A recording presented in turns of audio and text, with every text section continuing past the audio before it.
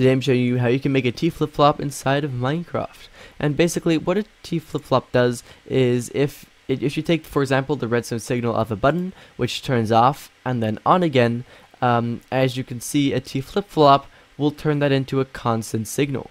So we can do that again here. I'll show you guys. So we got a button, yeah, there we go, and as you can see, this button, we press it, redstone signal turns on, and then it turns off again once we've done pressing it, yeah.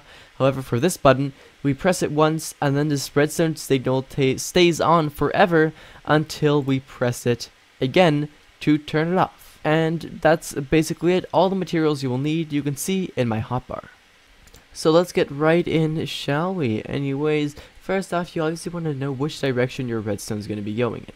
So in our case, this is the way our redstone signal is going to be going. It's going to be going from here all the way over into that direction, basically, which means that we want to grab our redstone comparator first off and just place it somewhere in there around the middle, and we want to place it with these two dots facing in the direction where the current is coming from, and this little dot needs to be in the direction where you're going to be sending your redstone signal towards. What you want to do when that's being placed is go just like this and place a dispenser there.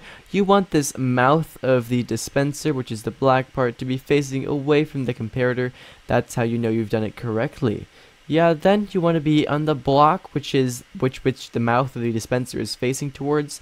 Look down and then place another dispenser, and you want to make sure that the mouth or the black part of this dispenser is facing upwards just like so. That's very important. And then you want to go ahead and crouch and place a third dispenser just like that, and for this dispenser you want to make sure that the mouth part, which is this, is facing in the same direction as this little dot of the redstone comparator, yeah, so right over there. Then you want to grab yourself a hopper. You want to crouch and place the hopper on top of there. Make sure that the nozzle of the hopper is facing straight down into the dispenser it's on top of, and that the top of the hopper is right here.